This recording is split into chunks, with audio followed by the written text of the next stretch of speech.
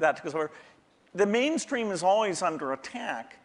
The thing that people don't realize is that you're going to have rich local functionality. I mean, at least our bet.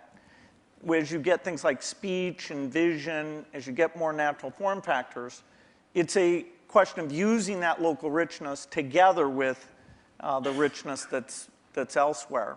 And as you look at the device, say, that's connecting to the TV set or connecting in the car, there are lighter weight hardware internet connections. But when you come to the full screen, rich, edit the document, create things, I think we're nowhere near where we can be on making that stronger.